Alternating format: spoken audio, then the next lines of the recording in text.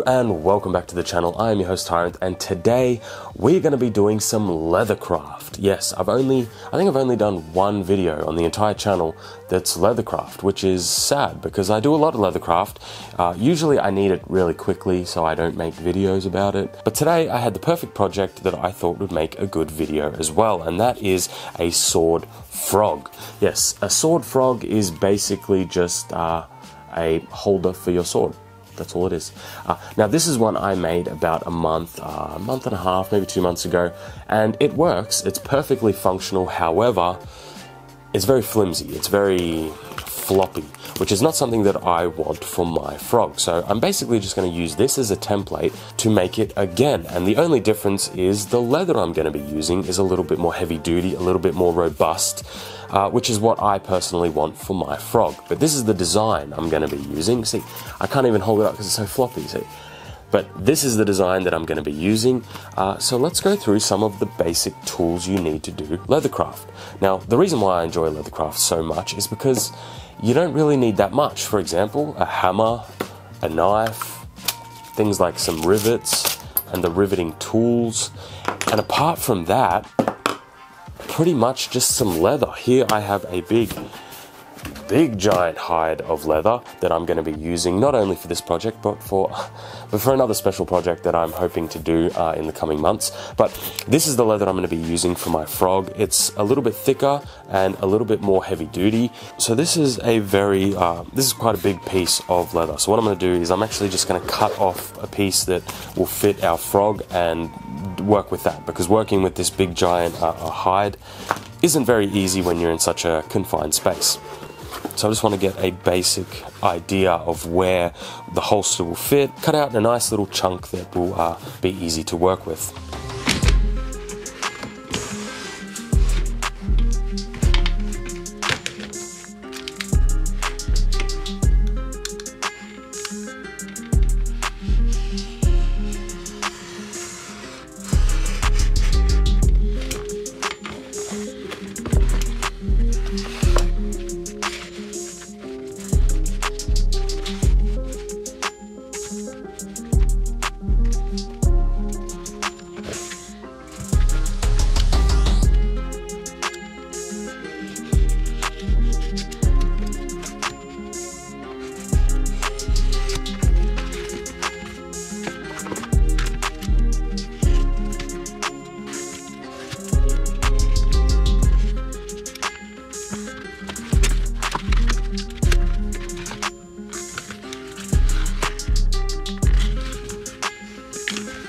So now we've got out our rough template shapes, at least the big ones. And as you guys saw, it's very easy. You're just basically cutting them to the shape that you need. Now, this does take a little bit longer when you don't have something like a template all ready to go, but it's still pretty quick for the most part.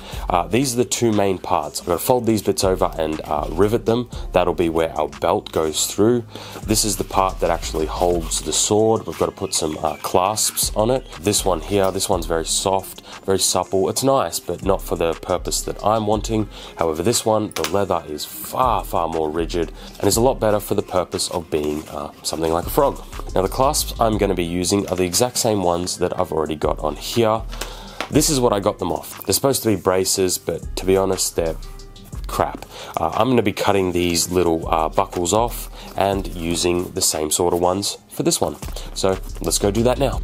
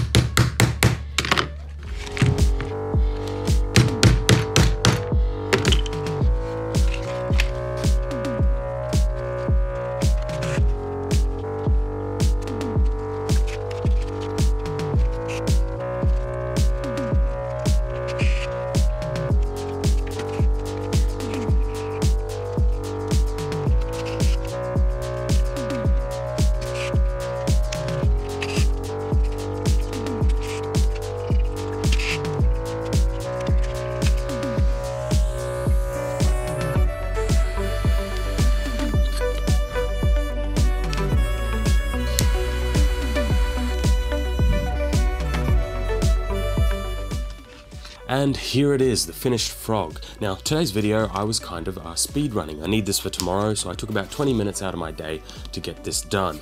I will show you the quality between my original one that I made and the new one, because this one is far more sturdy, far more robust, and I think this is a perfect replacement for my original one. Now, I'm not gonna lie, guys, I was speed running today's video. I had about 20 minutes to get this done, and it is done. So before we close out today's video, let's see how this thing wears on the belt, and get some second opinions, not from people on the street, but the next best thing.